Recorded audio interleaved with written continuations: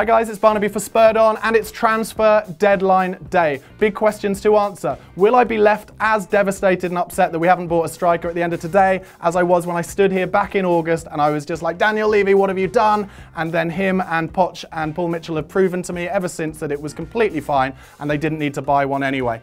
Other points of fact for today. We'll be doing regular Tottenham transfer talks. This is our 12 o'clock midday episode, but we'll be doing regular ones as the rumours come in about players coming in and going out. But also we'll be on the Football Republic between 9 and 10 o'clock on YouTube. Find them on YouTube, The Football Rep, and also follow the Football Republic on Twitter on the hashtag TFRDD all day. All the rumours from all the clubs will be coming in and out of that account. Make sure you check it out, guys, and don't forget to find us there between 9 and 10. Okay, so here's the first Tottenham transfer talk of the day. As I'm sure you all know, Alex Pritchard has gone on loan to West Bromwich Albion for the rest of the season. Interesting one this, I think, because Pritchard has been injured for the last few months.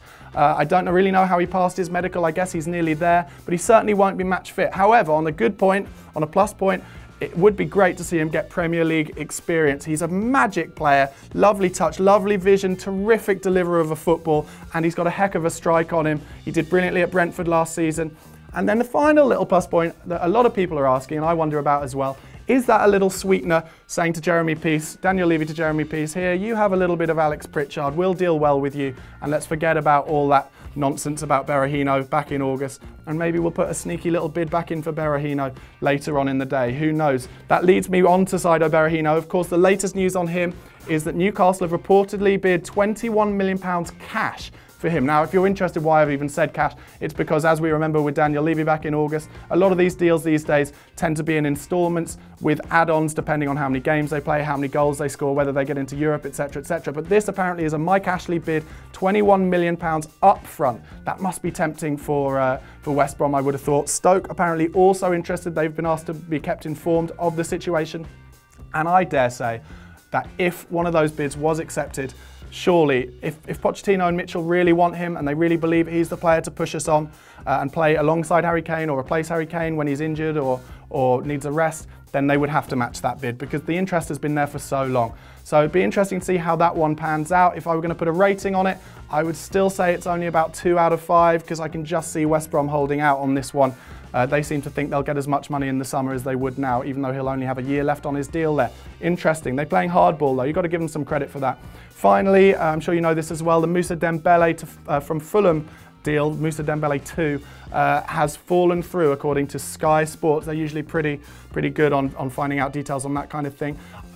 Rumours are that Fulham, of course, wanted him to be loaned back there for the rest of the season.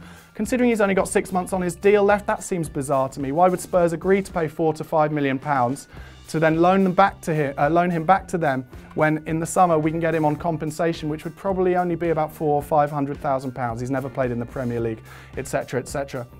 So it seems odd. I do wonder whether Spurs will go back in later in the day and try and sweeten it a bit more, because obviously I think we do need a striker, but who knows. The other rumour on that one is that Fulham had asked apparently for one of Nabil Bentaleb, Alex Pritchard or Harry Winks on loan as part of the deal, and Spurs weren't up for that. Mainly, I'm sure, with Pritchard because they'd already agreed the deal with West Brom for him to go on loan there. Anyway, guys, that's the end of your midday edition of Tottenham Transfer Talk. Don't forget to follow on Twitter, not only Spurred On TV, but also hashtag TFRDD for all the deadline day news today from the Football Republic. We'll be on there between 9 and 10 later on. Check it out on YouTube. And don't forget, come on, you Spurs. We are going to debate whether or not Dele Alli's goal is the best goal in the history of football. Now, as Spurs